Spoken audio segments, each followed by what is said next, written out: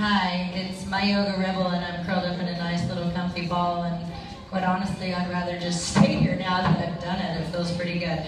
But what we're going to do today is introduce a yoga pose called the plow. The plow is an inversion, and it can be a little bit more challenging, so we'll talk you through different phases of it.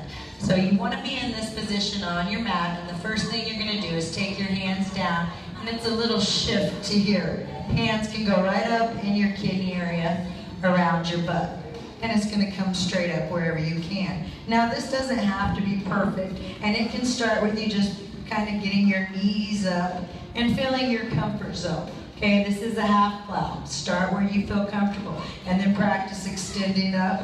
You can bring your plow down and extend. It's really powerful for the core. But once you've mastered it and you feel like you're up and you're nice and straight, we start things, we're going to bring the feet down to the mat. And don't be surprised if you don't touch it the first time. It takes a while. We bring it up, and we'll do that again. Nice, controlled release. You can bring your hands down if you don't need them, and back up. Always support your back. Getting straight again. Chin is to chest here. We never get off of our shoulder blades. I'm going to take that right foot down, keeping my left foot up. And hopefully I'm going to make contact and hold.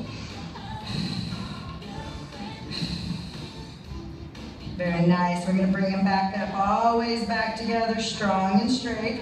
The left one's jealous. It wants to try. Bringing it down. They can get the mat perfect.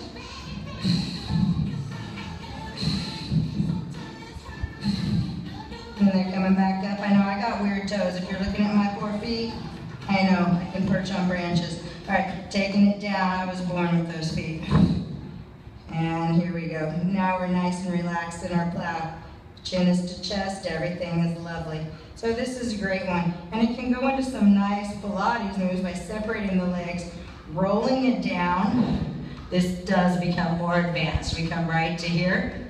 Feet are going to come together. Point the toes. Pull it up. So this is how Pilates took the plow and made it something else. And I'm just going to do 3 more of those. So if you're a plow girl or guy,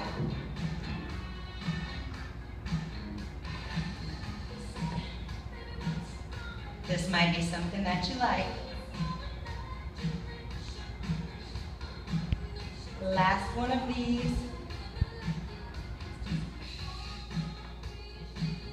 Holding into plow, we're bringing it up, all the way back where we started.